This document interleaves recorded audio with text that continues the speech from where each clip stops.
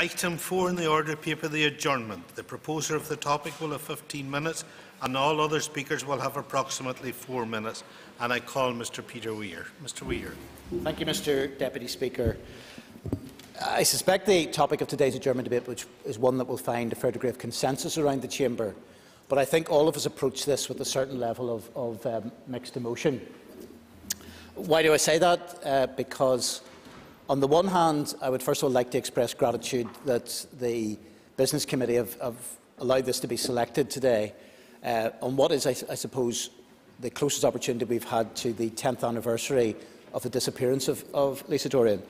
Can also, I think, commend the Justice Minister. I suppose he can take advantage of a commendation whenever he gets it. It's rare enough in this House, and especially for myself in that regard, who has been very generous in helping to facilitate this, given the fact that it is largely an operational matter. And so I also appreciate and I think understand that because of the nature of that, while it will not in any way dampen the fervour which the Minister will speak on this subject, I appreciate that by definition it will mean that it will limit the scope of any remarks that he can make on the subject. I think that is understood by all those involved. But I say very much a mixed feeling, because it is also the case that on at least two grounds it is in many ways a shame that we have to have this debate. It is a shame on the grounds that 10 years on from the disappearance of Lisa Dorrian, this case remains unresolved. But above all, it is a shame that this matter needs to be debated at all, because the disappearance and assumed murder of Lisa Dorrian is a terrible tragedy which should never have been inflicted on the Dorrian family. It is, as I said, just over 10 years since Lisa disappeared. Lisa should be with us today. If Lisa Dorrian was alive today, she would be 35. At the time of her disappearance, she was 25. She was a bubbly girl who grew up in a very loving family in Conlig. And I suppose particularly today our thoughts are most with her family, her father John, her mother Patricia and her sisters Joanne, Michelle and Ciara. And indeed, it's very noticeable and very poignant from a period shortly after her disappearance that and it should be a salutary reminder to us, that her father said that one of the most difficult things he ever had to do in his life was to tell Lisa's then 8-year-old sister Ciara that her sister wasn't coming back, that her sister was dead. That is something which no father should have to face. As with all of us, Lisa made mistakes in life. All of us have been in that position, and she was particularly prey in her last few years to evil people who were pumping out criminal actions, and indeed in terms of particularly on the issue of drugs. But she was somebody also who had actually taken very active steps to try and sort out her life. One of the great tragedies of the Lisa Dorrian case was that at the time of her death she had very recently had received compensation for injuries of a significant amount that would have enabled her, and indeed her plans were to start a new life in Spain or the Canaries, opening up a business there. Unfortunately, her life was cut short before she had that opportunity. Lisa Dorrian disappeared in the early hours of the 20th of February 2005. She had been attending a party in a caravan in Ballyhalbert. And I suppose what is directly known about the disappearance of Lisa Dorrian was, in the early hours of the morning, she got a phone call on her mobile, left the caravan clearly to meet someone. The assumption, obviously, is that it was that the people that she met were those who led directly to her death. And whereas there's been, I suppose, a certain level of speculation that she was attacked, beaten up, killed, and then dumped and buried somewhere, unfortunately, one of the major problems is that what we are left with is a certain level of speculation. Since her disappearance, there have been, at times, many false trails and false hopes. At times, there have been people who have been highlighted as suspects, particularly some coming from a loyalist paramilitary background. But I think for the family in particular, what is less significant for them is who carried this out, but more the central question of where Lisa is today, and that is what people need to focus on. We have a situation in which I would praise the work of the police in this case. Over the last 10 years, there have been, at various stages, 8 arrests, none of which ultimately led to anybody being charged. There have been 275 searches, and indeed at various stages intelligence would have suggested either in particular locations in County Down or even at sea that where Lisa's body had been dumped. It is sad to say that 10 years on, that body has still not been found. And the police, to be fair to them, have interviewed, I believe, in and around about 4,000 people in connection with this case. There has been a very proactive approach taken by the police who deserve our praise. But 10 years on, the Dorrian family still do not have closure. I think for any of us in this House, and I'm sure it has been the case for most of us, have lost a close relative. A lot of us have lost a mother or a father. And we all know the heartache that creates. But then to lose a child is something which is of a much more poignant and sad nature, because it goes very much against the order of things. It is very difficult for any of us to imagine a situation with not simply a child has been lost, but the family does not even have the opportunity to bury that child, to give it a Christian burial, to be able to have a point at which they can at least grieve, a moment at which they can grieve, a location either by way of a grave or an urn which they can actually look at and realise that at least is the last remains of Lisa Dorrian. That is something which has been denied to the Dorrian family for far too long. We have seen a situation in which the Dorrian family have been very active in trying to ensure that the name of Lisa Dorrian is kept alive and the issue is kept alive through a number of things, a number of initiatives, be it through the Blue Ribbon campaign to remember Lisa, be it through a range of debates, balloon releases, services in their local church. All of these have been to highlight this. But despite the good work of the police, there's been one thing missing, which is that those who know what happened to Lisa have not come forward. This most recent campaign to mark the 10th anniversary has been boosted not simply by the family who have given a reward of £10,000, but there's a reward of £5,000 through Crime Stoppers for information leading to the whereabouts of Lisa. You know, in many ways, whether someone who may well have some level of fear, there is an opportunity at least then for them to come forward, at the very least to give that information confidentially. What the family seek above all else is knowledge of the whereabouts of Lisa's body. If I can quote her father, John, the justice then can take care of itself afterwards, but we would like to find Lisa to give her a Christian burial. All they have to do is listen to their conscience. Whether it is to their conscience, whether it is a desire to get some of the reward money, the motivation of people, I don't think we particularly care about. But let us send out today a clear signal to people. Let us bring some level of peace and closure to the Dorrian family and send out a signal that this Assembly has not forgotten Lisa and there is justice to be done for the Dorrian family. Thank you, Mr. Deputy Speaker. Call Mr. Leslie Cree. Thank you very much, Mr. Deputy Speaker, and I rise again to support the sentiments of my North Down colleagues to bring public attention to the fact that this cruel crime committed, and it's hard to believe, 10 years ago, remains unresolved. I applaud the local police who have joined with Lisa's parents, Patricia, John, and her sisters Joanne, Michelle and Ciara, in a renewed investigation to find out what happened to their loved one when she disappeared without trace on the 28th of February 2005. Mr. Deputy Speaker, I use this opportunity as a political representative to appeal to the general public to let the police know anything they feel may help to complete the missing links of what happened on that fateful day.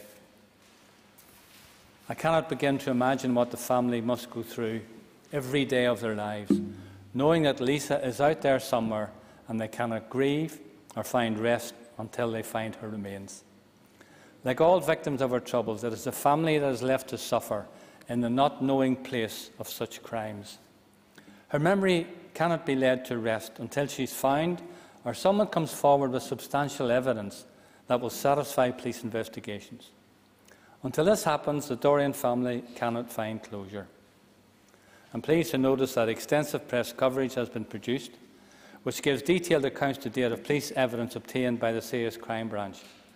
Detective and Chief Inspector Justin Galloway has said, and I quote, "The initial response to the 10th anniversary appeal for information about Lisa's disappearance and murder has been encouraging, both in terms of the volume of calls we've received and the quality of the information being provided.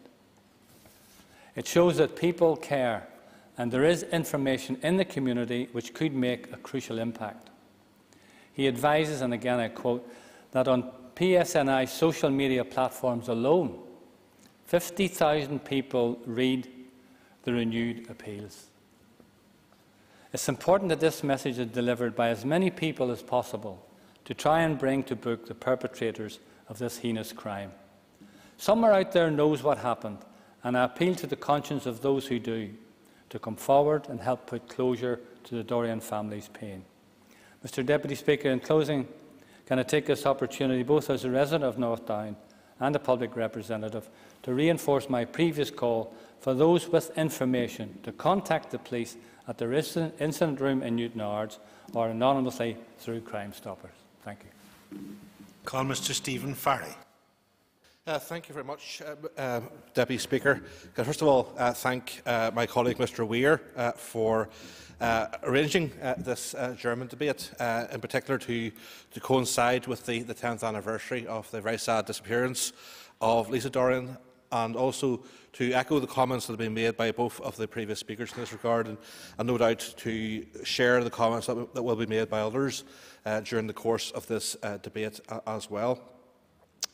Obviously, our thoughts are very much with the family of Lisa Dorrian, who have gone through a tremendously difficult decade with a huge degree of dignity, but have also been very tenacious in ensuring that they have kept the case of Lisa Dorrian very much in the public eye, and have always sought and continued to seek truth.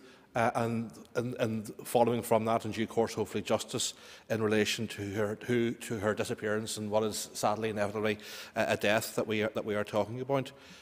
There are probably two particular points that I want to make, building upon the comments that have been made to date. The first one is just to reinforce the point that there are people out there who know fully what happened to Lisa Dorrian and where her remains lie today. And hopefully, with the passage of time over that 10-year period, the perspective and attitudes that maybe pertained in the eyes and on the head of someone 10 years ago have moved on significantly, and that there are one or more people today who are out there with this case very much preying on their conscience, and that they have many different avenues through which they can make that information known. And in doing that, not only will they give a huge degree of comfort to Lisa Dorrian themselves, but I would also suggest that they would benefit from getting what is no doubt a very important thing weighing on their conscience in the proper light, and ease their own burden, even including if that person is indeed a perpetrator to the case. So hopefully over time, the circumstances change in the heads of those with the information that would actually lead to the information coming to light. Others have made known the different avenues that do exist in relation to information coming to light. I would also perhaps maybe make a further point in that Lisa Dorrian is perhaps as much one of the disappeared as the victims of Republican violence that are more traditionally associated with the concept of the disappeared. We've had many debates in this House over the past number of years in relation to the disappeared, and have talked about the importance of information leading to the recovery of remains, and there has been some successes in that regard, and it has brought a degree, I stress a degree, of closure to many of the families who have been suffering for many years.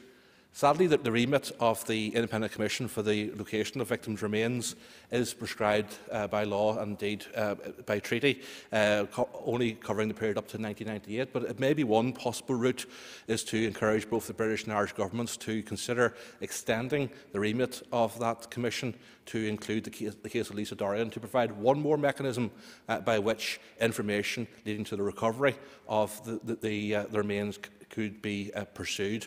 That never takes justice itself off the table, but as Mr Weir has pointed out, there are two different aspects here. One is the closure in relation to the location of the remains, and the second one, in due course, is that of justice. Thank you. Call Mr Alex Easton.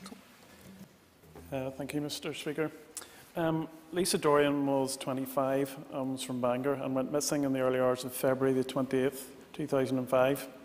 After attending a party at a caravan site in the seaside town of Ballyhalbert. She had recently separated from her boyfriend of 4 years and was hanging about with a new crowd. It is widely believed she was abducted and murdered by criminal elements with possible paramilitary links. Her body has yet to be found, but police believe she was murdered. The investigation into Lisa's disappearance and murder has been substantial. As my colleague has already said, the identification of more than 4,000 witnesses has taken place. They have taken statements from 571 people. There have been 275 searches, 194 of them in caravans and outbuildings. There have been 8 arrests on suspicion of murder and a number of other unrelated drug offences. Despite extensive land and sea searches, her body has never been found. Police have made several arrests, but no one has ever been charged with her murder. The Dorrian family have tried a number of initiatives since she went missing, including linking up with Snow Patrol singer Gary Lightbody and releasing a short film at local cinemas. A £10,000 reward, as already mentioned, was also offered by the family for information leading to the recovery of Lisa's body. Police and the family of Lisa Dorrian have launched a renewed appeal for information about the missing Bangor woman in the wake of the 10th anniversary of her disappearance. The anniversary appeal coincides with a new reward of up to £5,000 from the independent charity Crime Stoppers and an outdoor advertising campaign in Bangor and parts of Greater Belfast to try and promote the campaign. A video appeal made by Lisa's family and the police will be shown in a number of cinemas over the coming weeks, as well as being available to view online on the PSNI website, YouTube and Lisa's website. A social media campaign, Let's Find Lisa, is also being started to help enlist community support for this 10th anniversary appeal. Several cinemas have also kindly agreed to show Lisa's appeal video in their premises over the coming weeks. Police and the Dorrian family gratefully acknowledge the cooperation and generosity of these organisations in showing the video appeal free of charge. There are individuals who have knowledge of how she died and where they have hidden her body. By holding on to these secrets, they prolong a grieving family's agony. The family have received a number of confidential messages, however. The request for the conclusive piece of information still continues. Investigations into the disappearance of Lisa are still ongoing. The investigation will not be concluded until Lisa's body is found. Those individuals who harbour the secrets which could free the Dorrian family from their living nightmare should take no comfort from the passage of time. I would ask them to do the right thing and talk to the police. If anyone has information, please contact Crime Stoppers immediately. The smallest details of information could be vital in the link to catching those responsible and leading to the whereabouts of Lisa's body, and give the Dorrian family the closure that they deserve. Thank you. Call Mr Gordon Dunn. Thank you, Mr Deputy Speaker, and I too welcome this opportunity to further this debate and commend my colleague Peter Weir for bringing this motion tonight. There is no doubt Saturday the 28th of February 2005 is one of the darkest days in the lives of the Dorrian family, and one which will never be forgotten. It was a night Lisa never returned from a night out in Ballyhalbert. Sadly, Lisa has not been seen since that fateful night, and we all share in their pain today. However, our pain pales into insignificance compared to that of the Dorrian family, who have had to live with that empty chair for over 10 years since Lisa's disappearance. It is important that we continue to raise the awareness of this campaign as the family have recently stated, someone out there knows something about the disappearance of Lisa. I pay tribute to the bravery and courage of the Dorrian family, who have shown, ever since the day of Lisa's disappearance, that bravery and courage.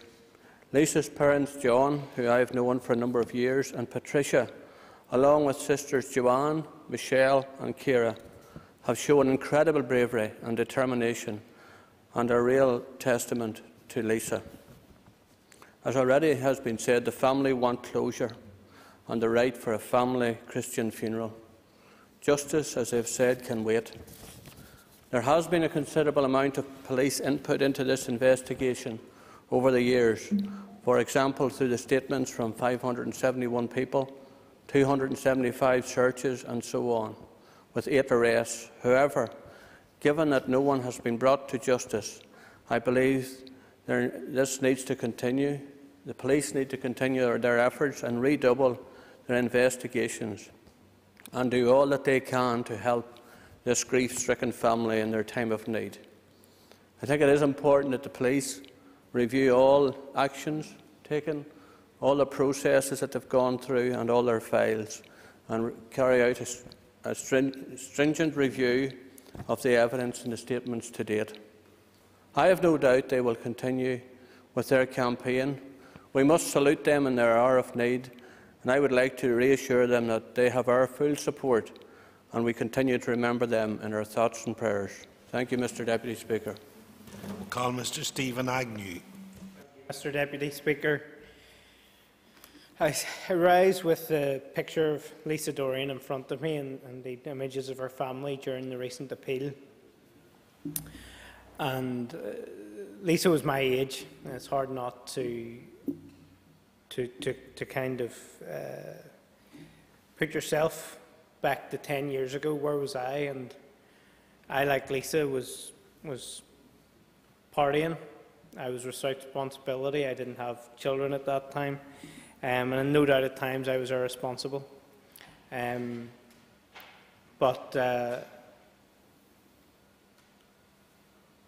suppose in my own context, I was largely safe. And unfortunately, still in this society, I had the advantage of being a man, being male. And violence against women is still something very much prevalent in our society, and is still very much a scourge on our society, and is all too prevalent. And it's an issue we still have to deal with, whether it be domestic violence within the privacy of a family home, or this violent act that we understand has been committed, and we've yet to fully discover the truth of. 10 years on, and I'm fortunate to have children of my own, a future that was denied to Lisa. And I can only imagine now as a parent how Lisa's family must feel, her parents, John and Patricia, and indeed her sisters Joanne, Michelle and Ciara.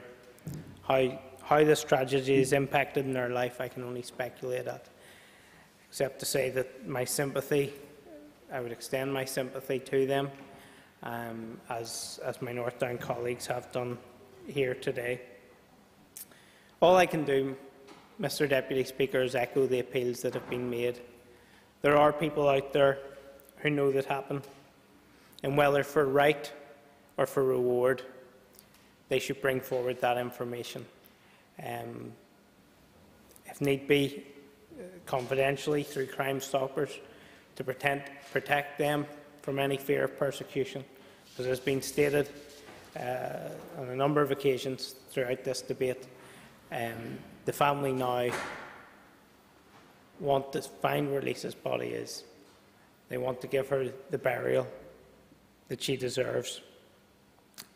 And I would call on those with this information to let their conscience rest, to let this family have peace, and to bring that information forward and help this family move on. Call Mr. Chris Hazard. Prevas Concordia, and a welcoming opportunity to speak on this adjournment, if welcome is indeed the term. I was just starting university actually whenever this occurred, and I remember the blue ribbon appeal. I don't know Lisa. I didn't know Lisa, or I don't know Lisa's family, but it's evident to see when you read the local papers and you stay in touch through the news, the heartbreak that this family has endured, and indeed the heartbreak of all that disappeared. And there's been some reference made to other families who still suffer with the terrible heartbreak associated with such an incident. Like many in our society, Lisa was a young person with her life ahead of her when such a crime was inflicted upon her.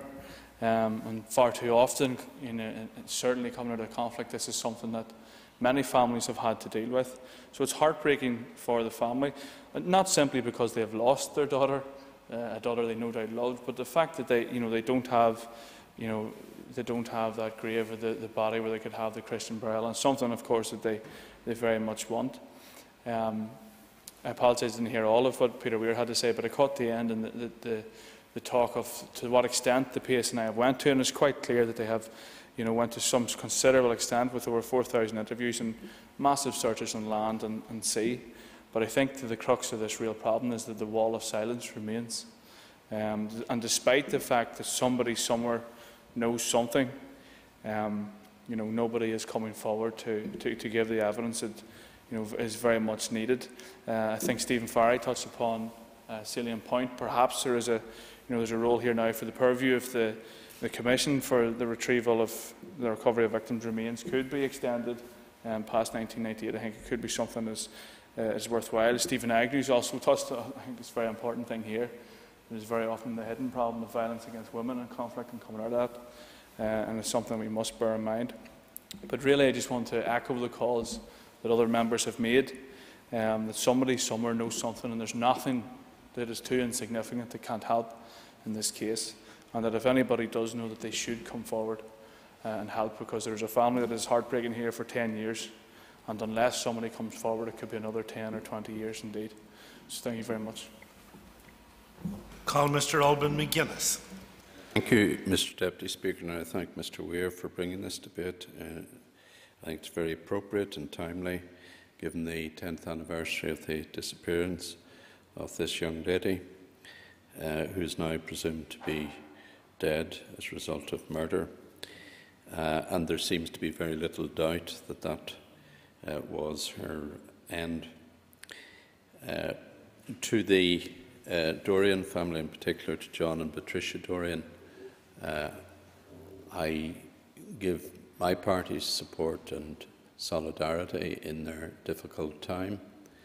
But what I would say to them is this: don't give up. Don't give up. And I repeat that again, don't give up. Those who campaigned for the disappeared, who were kidnapped and murdered by Republican terrorists and buried in unknown graves, the victims' families did not give up. They didn't give up. They mounted a very successful campaign to try to find out where their remains were and to have those remains returned. It hasn't been completely successful, Mr. Deputy Speaker, but certainly there have been successes. So I say, don't give up. And I think the suggestion by Mr. Farry in relation to the Commission on the Disappeared being extended to this particular incident is a good one. And the reason I say that is this, that under the terms of that particular commission, information can be given to the Commission in full confidence, without any penalty. And further to that, any evidence which is derived from the discovery of the remains of an individual victim, that evidence is not permitted to be used in any criminal proceedings. And that's important, Mr. Deputy Speaker. And I say why it's important, because it gives a degree of immunity to those who may well have been associated with this dreadful disappearance of Lisa Dorrian. I think the family, and from what Mr. Weir has said and other of his colleagues, I think the family do not seek the prosecution of people in relation to this. Their first desire is the return of the remains, and for them justice is secondary. So I think it is important that an encouragement of that sort be given to those who have an intimate knowledge of what happened and who may well have been involved in the despicable actions that led to her death. So I think it's important that we emphasise that today, in the hope that you can encourage people to come forward and to give information to the PSNI, or indeed to the Commission, as I've already said. And I would hope that that would be successful. It is so important for a family to find closure in relation to the disappearance and death of a loved one. And I think that all of us in this House, we lend our support to the encouragement that Mr. Weir has given to those outside this House who have information to bring it to the PSNI. Mr. Deputy Speaker, I'll end there, but just simply to say, don't give up. Call the Minister for Justice, Mr. David Ford, to respond. Mr. Ford. Thank you, Mr. Deputy Speaker. I'm certainly grateful to Peter Weir for bringing this debate to the House today, and I'm personally grateful and appreciate his acknowledgement of the limitations on my role as Minister in this context. But just as I believe it's entirely appropriate that this matter should be debated just shortly after the 10th anniversary of Lisa's disappearance, and a debate in which all 6 members from North Down have taken part and 2 representatives of parties not represented in North Down, I believe it's also appropriate that I, as Minister, should respond, even though my role is very limited in this particular area. But it is important that the Dorrian family should have the sympathy of the House and the sympathy of the Executive on record today. And our thoughts have to be with her parents, John and Patricia, and her 3 sisters, as they so movingly and so courageously helped relaunch the appeal, that it must have been bringing back in an even more difficult way for them what they have lived with for 10 years as they have dealt with that. Certainly, as Minister, I can commend the good work being done by the police, an issue which has been highlighted by others, and I don't need to repeat the statistics of the numbers of interviews, of the number of potential witnesses traced, of all that's been done around searches. It showed a very significant effort on the part of police, and it is clear also that we've seen a very significant imaginative renewal of the campaign in terms of the work being done around social media, the work being done by the video to be shown in local cinemas, the advertising on billboards and so on. All of that is showing a family facing this difficulty with great courage because of their desire to see that their daughter is given a Christian burial. A very good work being done by the police in supporting that. And I understand also that there has been a very significant response to that work over the last couple of weeks, with a number of people coming forward, not just in terms of the number of people who bring information, but indeed detectives believe that there's been a significant quality to some of that information that's been brought forward. And that must give hope that it will be possible that Lisa's body can be recovered and that her family can have the comfort of giving her the Christian burial that they so clearly crave. I noticed the references which Stephen Farry made first and others have made about the potential for treating Lisa as one of the disappeared and bringing her within the remit of the Commission. That may or may not be possible. What is absolutely clear is that the campaign which is underway at the moment, involving the family, the police and others, must be given the utmost support, that the opportunities must be given in order to bring forward the information which will finally bring closure to that family, So whether or not it is possible to make that legislative change, there is much that needs to be done in the interim. And certainly I would hope that those who know something, because there are people who know a lot which they've never brought forward, and there may be others who know a little which they've never brought forward, will listen to the appeal from the family, will recognise the trauma that they are still subjected to, and will come forward. And if they're unwilling to contact the police directly, there are other agencies, principally obviously the Crime Stoppers charity, but there are other ways in which information could be brought forward to allow the recovery of Lisa's body. Certainly as Justice Minister, I would wish to see justice, but it's clear what the family want most of all. So on that basis, I can say little more about the operational matters which affect the police, but I would urge whoever may have any information whatsoever to come forward and commend Lisa's family for the courage in which they have put forward their case in recent days, as indeed over 10 years, and wish them every sympathy as they deal with their continuing loss. The question is that the Assembly do now adjourn. The Assembly is adjourned.